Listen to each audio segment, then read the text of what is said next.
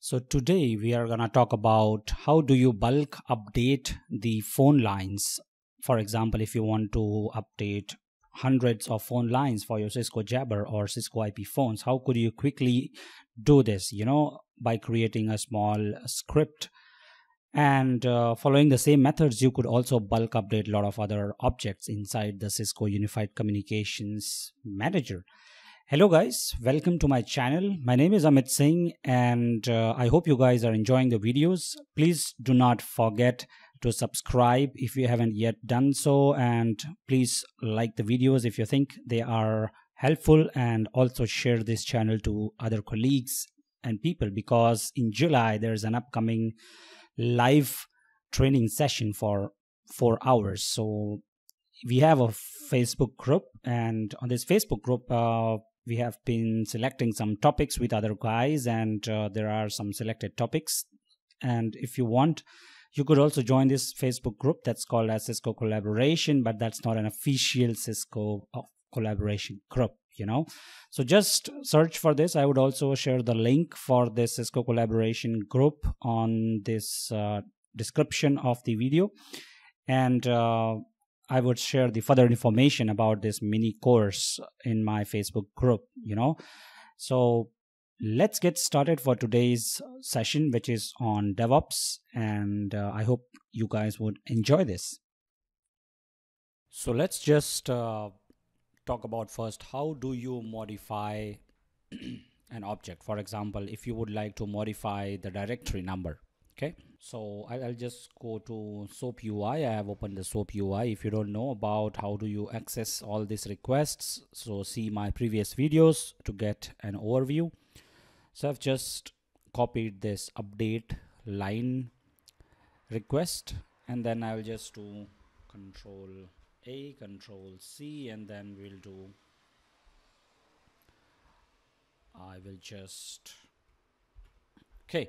So this is the request that I have copied. Now let's just make it short, and then let's just choose whatever we want. Here it says that I have a choice of the next 2 items at this level. That means either I can put the UUID for the directory number that I would like to modify, or just put the directory number itself here. So today I'm just gonna leave the UUID, because I just need to go ahead and do a get request and then get a UUID for the pattern and then insert this UUID here.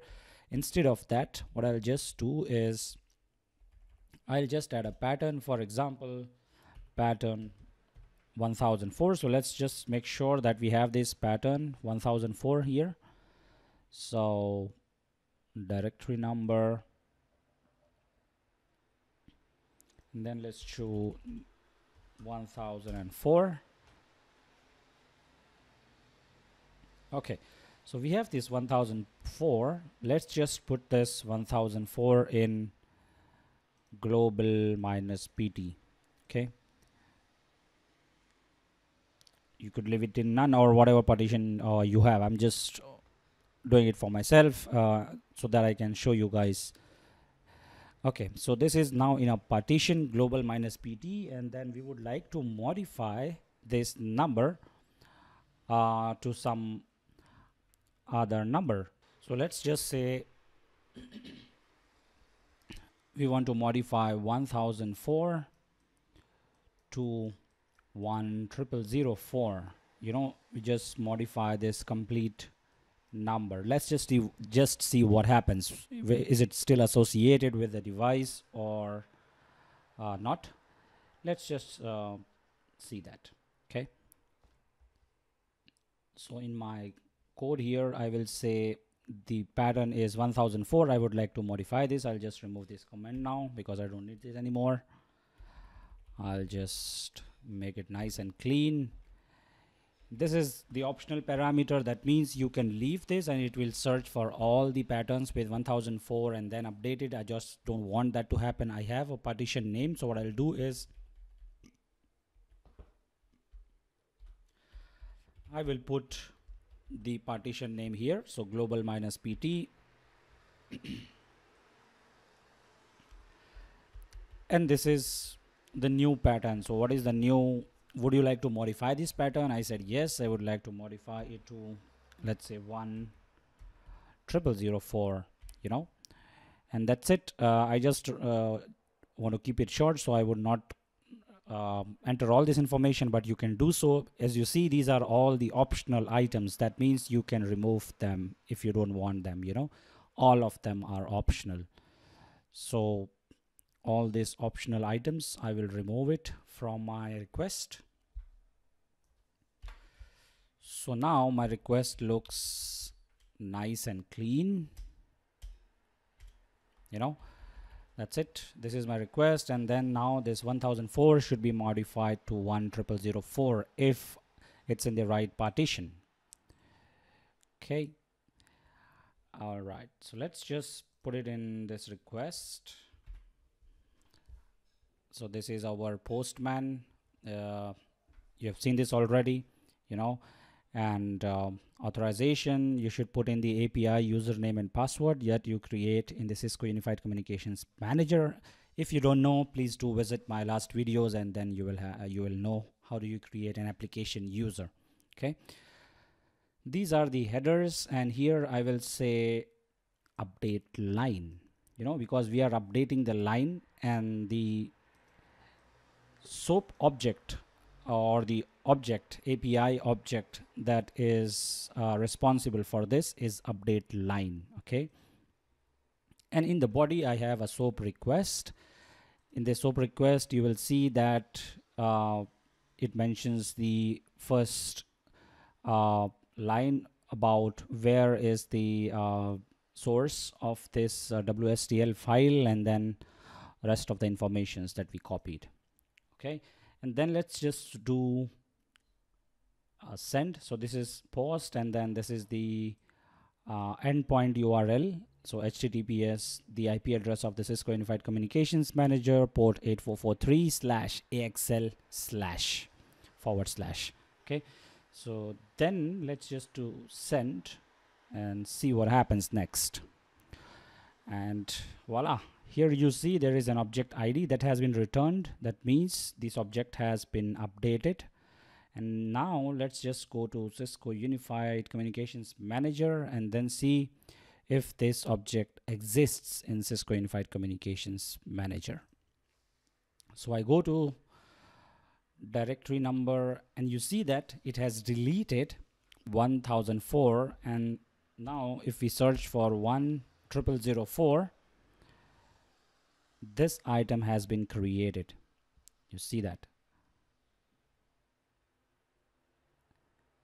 and you see that the device is still associated with this directory number. That means this way, if you want to, for example, modify a device from 4-digit extensions or 5-digit extensions to, let's just talk about plus E164 numbers, you know. So for example, if you have a device for now which has a 5-digit extension, but for any reason the organization wants to move to plus E164 number, you know, then it will be a huge task to modify all the directory numbers for all the devices, you know.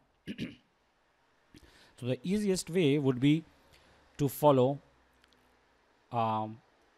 this step, you know, that the one we were discussing using a so Postman is usually only a testing tool, you know, it's not really an application where you would do this. I would highly suggest you guys, you know, work together with someone who knows a front-end web development and create your own very small tool which can help you in your day-to-day tasks, you know, and just learn more, because you do a lot of things in Communications Manager, but today's need is that you get highly skilled, you develop your skills, you know, and get smarter, work smarter. All right, so we will slowly and gradually move towards that goal, wherein we will be creating a small tool to carry our day-to-day tasks. But for now, the next task that we will do now is do a bulk update of, let's say, 10 phone numbers for now, from 5 digits to plus E164. and then let's just see how it works. Is it successful or not? So the first thing that we would be making use of is variables, so environment variables in the Postman application. So what we are going to do is uh, we are going to create something called as variables, and then these variable inputs will be coming in from the CSV file that we create, and in this CSV file we will put all the informations that is needed to update the line. So for updating a line, we will use the same code or same request that we have used. So the input that we need is a pattern and the new pattern, and I hope so that the route partition for each and every directory number is same. If you want to modify that, you could also do that by putting it inside the CSV file. So in the CSV file, what we'll have two columns. So these two columns will be two variables. So one of the variables, we will name it as line old, and the other variable for the new directory number, we will name it as line new.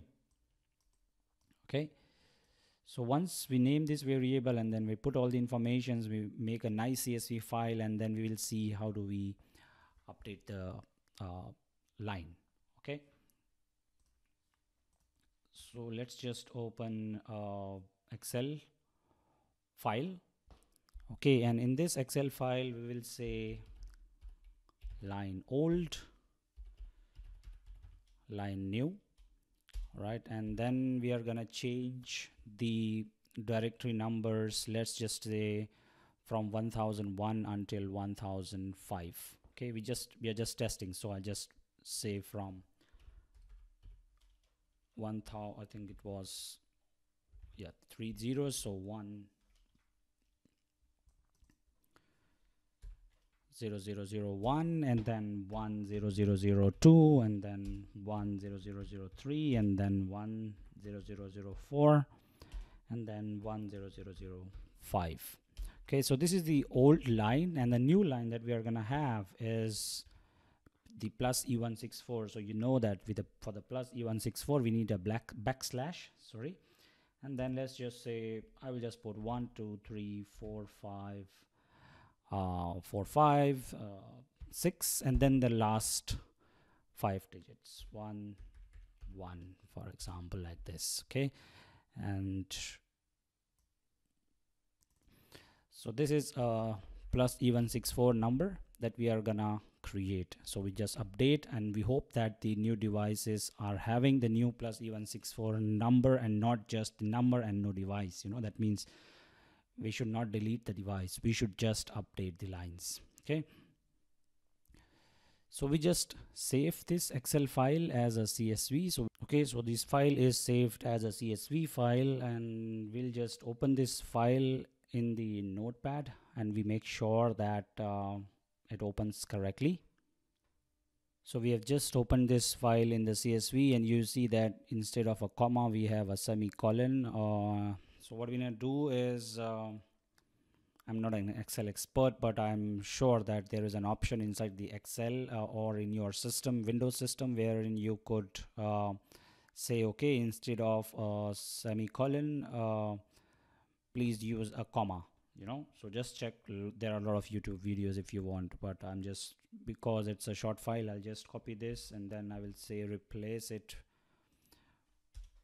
with a comma, and I will replace everything. You see that now it looks like a nice comma separated file. These are the two variables that we have created, then and it opens nicely, as you can see here. So the next thing that we are gonna do is we are gonna make sure that we have these variables defined inside the Postman. So we'll just define this variable as the global variables. So how do you define the variables? If you are not sure, please do watch my previous videos where I have done the bulk Jabber addition, or we can do it here as well. I can show you again. So you go to manage environments on this top right corner and then click on globals, and then here we will define the new variable. Let's say the new variable is line old and line new. Okay, so we are just gonna use these two variables today, line old and line new. Click on save, close it.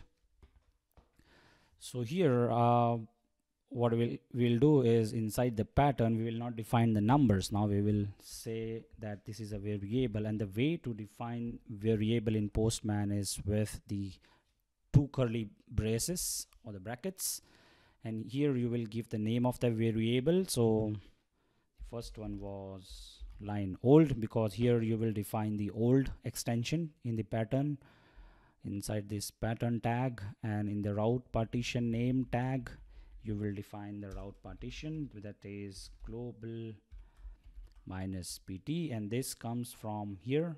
If you see, it is in the global minus pt partition, and then the new pattern will be in the new variable that we have defined. So line new, this is our variable, and authorization is same, basic authorization, and then the username and password for the AXL API user, and then you have to define the headers. So action content type, and the header value is CUCM:DB, version equals 12.5, update line, and then content type is application JavaScript or XML, and it will accordingly be parsed by the Postman.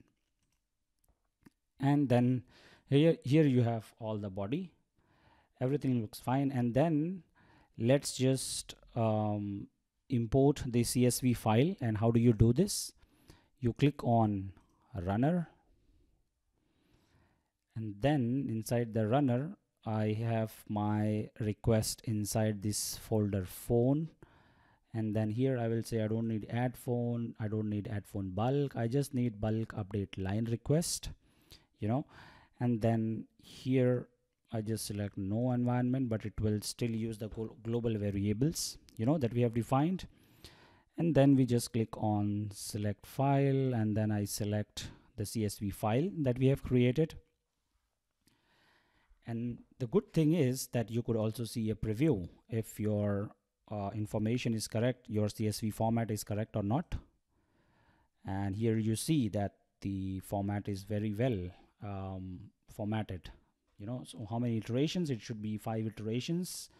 So it automatically shows you there is a 5 iterations, and I will say a delay of, let's say, 2 milliseconds, just to be on the safer side, you know. And then hopefully it should work fine now. Let's just do run phone, and then here you will see the operations going on, 20%, 26%, 32%,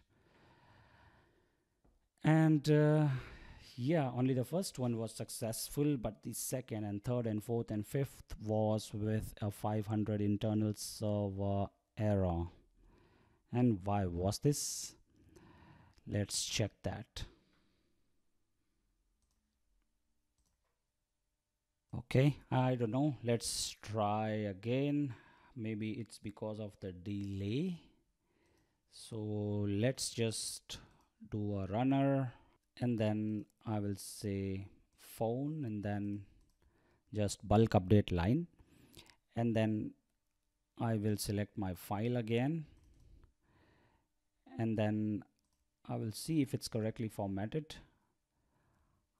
Sorry, so it takes the same number again and again. Here you see the extension number, I forgot to give the right number. So all right, we need to format our CSV file now. So 5, save it, and now it should be fine, hopefully. Open the runner again, phone, update bulk, update line, select no environment, select file, open, preview. Okay, now you see it's correctly formatted, and so sometimes when I talk, even if I look, I'm not able to rectify these errors, so I need to see properly. You can't do two tasks at the same time, right? Okay, I'm not good in multitasking. All right. Okay, so this time hopefully the first one should fail and the rest should be okay, because the first number is already updated. So I will do run.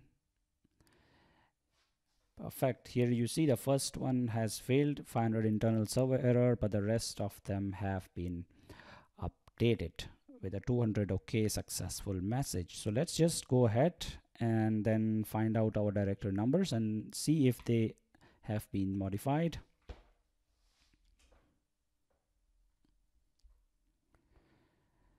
And voila, here you see that 1001 is modified. It is no more available here. It's modified to the plus E164 format. This is what we wanted, you know. So in brief, I will tell you what we did quickly. So we just went to SOAP UI, and then I did a file, create new project, I created a new project, and then inside this project, then this one appeared here, or this project I named this project as update, and then all the AXL API bindings appeared here. And then I just clicked on update line request, and then I just wanted to have a ready-made request. That's why I did it. But slowly and gradually we will try to develop our own request.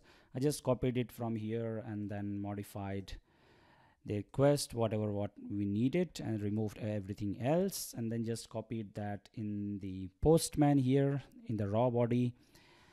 And then we just went to runner and imported the CSV file, and in the CSV file we added the information that was needed, and we created two variables, line old and line new, and we added the information for line old and line new in the CSV file, and we also created the environment here in the postman.